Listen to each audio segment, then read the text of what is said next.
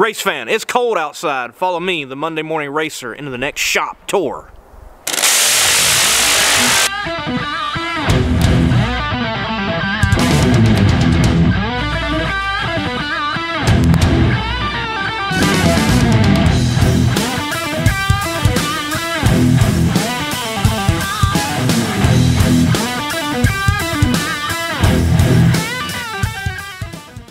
Well, it's definitely warmer inside in this 1,500 square foot shop that's nestled in a residential area in Grand Island, New York, which is about northwest of Buffalo, New York. And we're in the shop of Grant Farmer. And Grant, he's got his own race car we're going to be checking out here in a few moments. He's also the race master for some of the baddest guys in Buffalo, New York, with some of the baddest cars in the area. And he also is the proprietor for a company that, whether you're a consumer on the lower end or the higher performance end, can definitely be something you need to check out and help you with your automobile needs. That's all next here in Monday Morning Racer.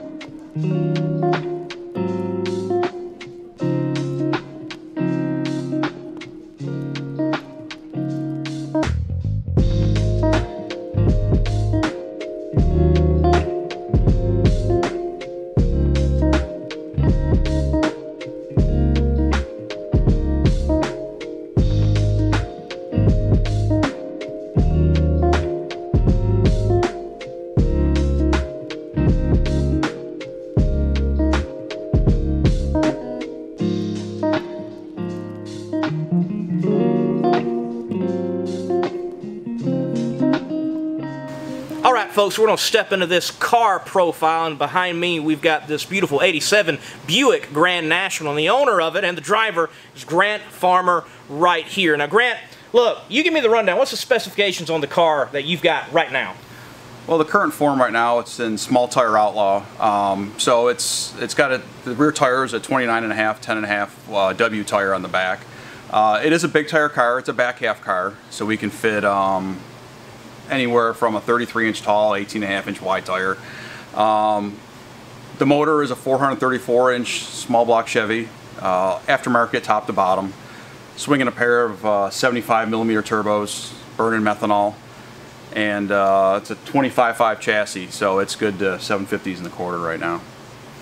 So, it's pretty impressive specifications. What's that best time you've had in this car so far? Low fives right now is all we're getting out of it. We're still shaking some bugs out of it. We're in the 140-ish in the mile an hour in the 8th, but hopefully 2020 will bring some good fours.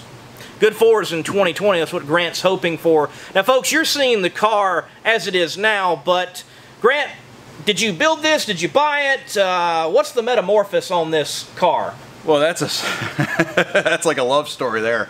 The car started 20 years ago. Bought in North Carolina, a rust-free Buick.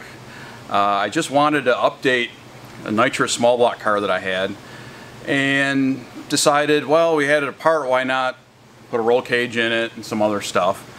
So the snowball started there. I brought it home. One of my sponsors, Clocks Metalcraft, did the original 850 car, 2x3 steel back half, 850 cage in it, mild steel, and that was plenty good for 2000. They were hoping for maybe 800 horsepower and a good day going downhill. Turbos were big, being a Buick. I didn't have money for the stage 2 stuff, very expensive stuff, but I had a small block, and I figured, you know, nitrous small block still sounded good, and then the idea of a turbo small block sounded better. That would have been a revolutionary idea in 2000. It's nothing here in 2020.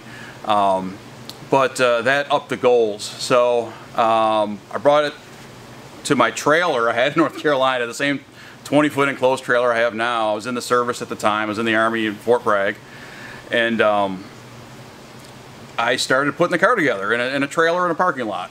Was doing the tin, was fitting fiberglass, modified the cross member up front, anything I could do in a trailer, which is pretty limited. Never got the car to run down there, brought it up to home, you know, Grand Island, New York, and it took another 15 years about to get it to the track. At home is when we finally had the space and the time and the finances, frankly, to finish it. The fiberglass, it's got a fiberglass tail, doors, nose, all that got fitted. The goal had changed even more so now it needed a 750 chassis, so I installed all the bars, modified the cage for the funny car cage and stuff, and built a new motor. The first motor that went in this that ran up until about last year before we started making changes to it. That motor was a 383 cubic inch small Chevy. Pretty much the same motor as this. We just were able to get our hands on some used parts to make the 434 that you see now. And then between fuel injection changes, small tire racing becoming a big thing here in Western New York, and the competition, small changes between turbochargers and fuel injection and injectors and change of fuel from E85 to methanol, that got us in a quick down and dirty to where you see it right now. Definitely, and guys, as you have heard from him, he's not just a driver, he's the builder, he's the tuner, he's the brains behind the operation. He's also currently the brains behind the operation of another outfit here in upstate New York, and that is the Buffalo Street Outlaws.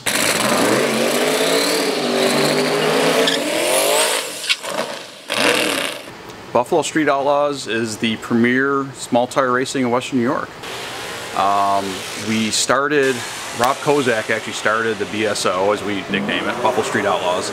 I can't even remember the year, 2017 I think was the first time we ran officially, to bring small tire racing to Western New York. It had been big down south with the 10.5 Outlaw stuff, and it had never really been embraced up north. We were still big tires, bracket race favored cars, and small tire racing gives a unique opportunity for guys to bring big horsepower, exciting cars that are on the edge of control most of the time, but limit the size of the tire, and that's what really keeps the cars kind of equal. We can have a 2,000 horsepower car running a 1,500 horsepower car, or sometimes a 1,500 horsepower running a 3,000 horsepower car, and they'll run neck and neck because that small tire is what keeps everything lined up. The BSO has grown from a small experiment that Rob had run for a few years, and when he had finally handed it off to somebody else, it had grown into this huge organization of racers, kind of like a club, kind of a professional group that races 5 times or so during the year, and encompasses probably 45 racers. On a night we'll have 35 or so racers. So Grant, look, you have got this title as Race Master with the BSO, so what, other than being the complaint department, do you all handle for the BSO? Well, this job, I am the 4th person to be the race master for the Buffalo Street Outlaws. Rob Kozak had it, got passed off to a gentleman named Shane Bartella. Shane passed it off to Chris McKenzie, and now it has fallen in my lap. The race master is the guy that really wrangles what are sometimes like trying to herd upset cats into this funnel of rules, time requirements, and it's a difficult job that I didn't really plan on doing, but I was helping out Chris McKenzie, the last race master, and then as things progressed I was doing more and more, and now I'm doing it. So right now we do not only the rules, which is always a fun topic with the racers. The phone rings every time I make a new rule change. Do the scheduling with the track, merchandising, promotion. Kind of, it's a real small group as far as the management side, so it's kind of a one-stop shop for everything goes through me right now. All right, so the BSO, y'all had I think, a good 2019, but there were some up and downs because you're participating in a track that you didn't even know if you were going to be running at. With that in mind, and now looking to 2020, what are the top things in store for Buffalo Street Outlaws? What are you looking forward to as a race master? You brought up a really good point. We started off 2019 not knowing if we'd have a track. It was this time of year, we were still motivated last year. As the winter drug on into February, we really had to come to terms with the idea that we weren't going to have a track no more. It was mildly depressing. Sometimes it was more than mild in the depressing sense to feel and think that where we loved to race was going to be no more. We got a real windfall, so to say. Out of nowhere came the management team that bought the track. Vito Ananicelli and his wife Sylvia have been running the track for the last year, doing an excellent job. They've been really great with the BSO, and we really had to put together a season in 2019. We did the best we could. We got dates on the calendar, we got racers involved, and the racers and the track together put on a really good season that was missing some little tweaks, but we just didn't have time to do it. So looking to 2020, we're looking to do the same number of events, 4 or 5. We have a partnership of sort the track does, not us directly, with Ian Hill Productions. They're going to come down and put on a race that we ran last year called Unfinished Business. It was a great race. It was a Friday test. It was a Saturday race. The guys loved it. We got to camp at the track. But on the Buffalo Street Outlaw side, we're going to do some more Friday nights. We're going to have, I believe, our own Friday and Saturday night race as the BSO. Give guys a chance to come together, give the fans a little bit more opportunities to see the guys not only Friday night when we're testing. And the testing can be interesting in and of itself because knowing that we have Friday to test and then we're going to have Saturday, we're going to have 2 qualification passes, it gives us more opportunity to really crank the wick up, so to say, and it gets pretty exciting for the fans to see these cars more out of control probably than they normally would see because we have more opportunity to really push the limits of the track. And we know that whatever we tune for Friday, we can use on Saturday. So it should be interesting. We have a new website. That's actually the banner off the website going together. We're going to have apparel that'll be sold on there for the fans that just want a little piece of the Street Outlaws. And we're going to be in the Buffalo Motorama this year with paired up with the track and some of the newer cars that are coming out. So it should be an exciting year.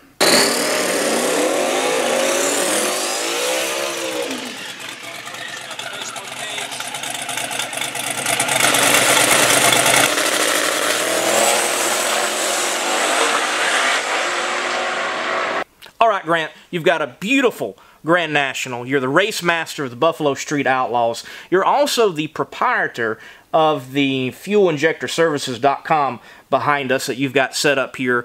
But before you became racer, race master, and an individual fixing stuff for the regular car and the race car with injectors, you were in the service. So definitely want to take the time and ask you, why did you join the military? What'd you do in the military? What branch? And how did it go from military to being in racing and where you're at now? Well, I went in the military because I'm a bad panic / spontaneous buyer.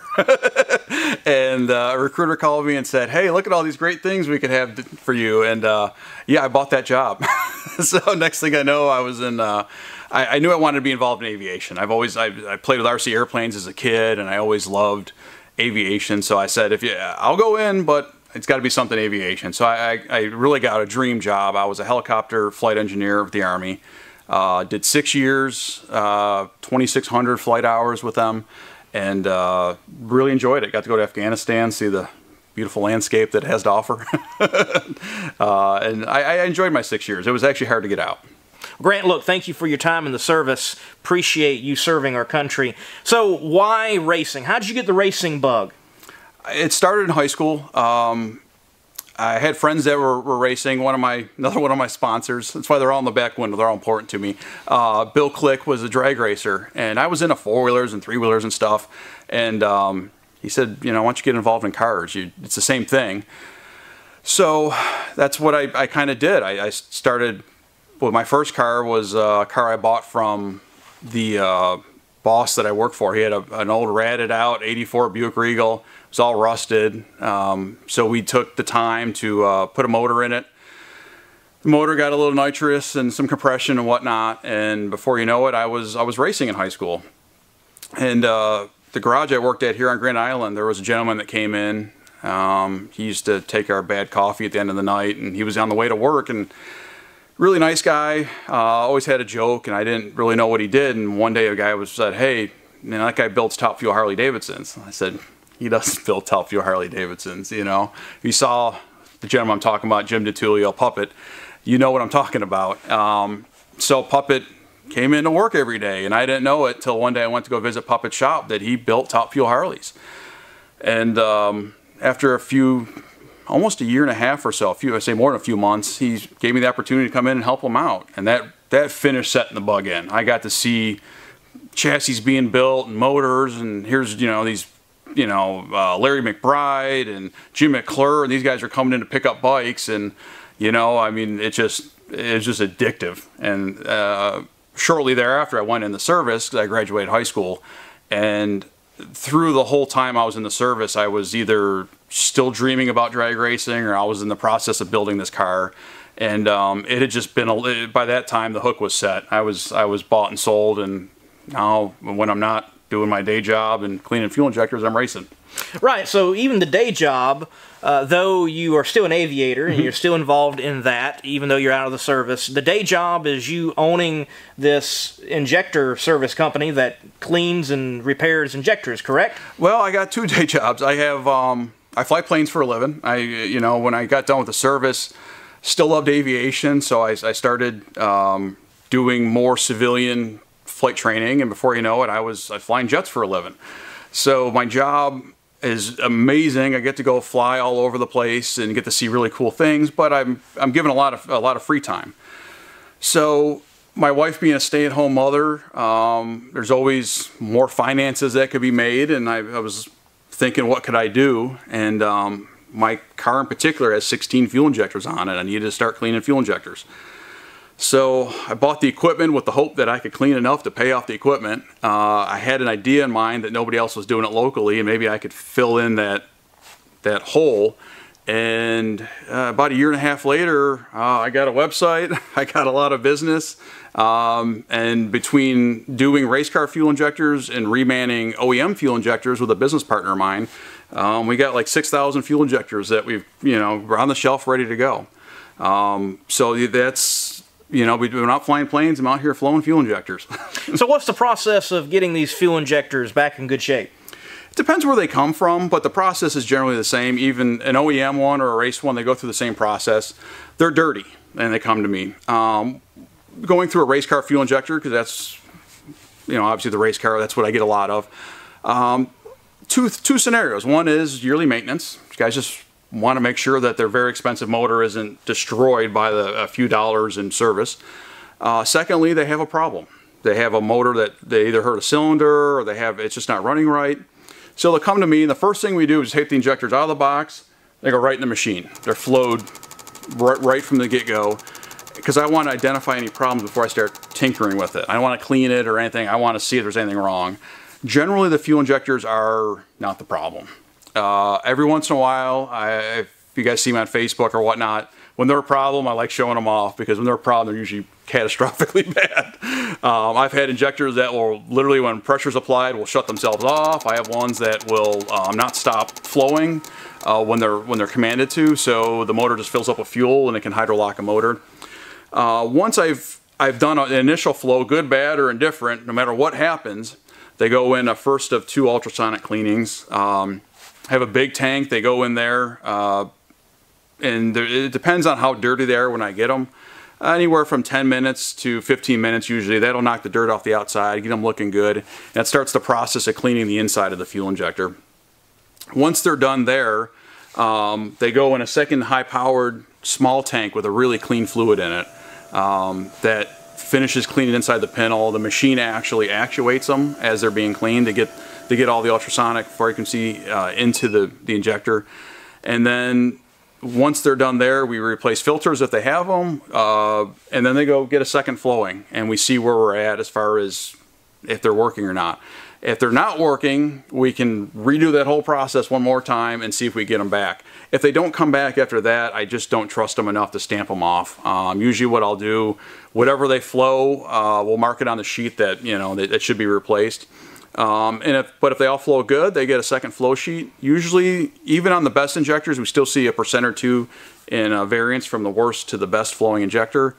And we vacuum pack them and get them back in the customer's hands with a flow sheet and everything. Everything we did is annotated on a sheet. From when it comes in, the coil resistance, the 2 flows, anything we saw, and then what parts are replaced is all on a sheet that they get to take home, and that way they have reference to it down the road.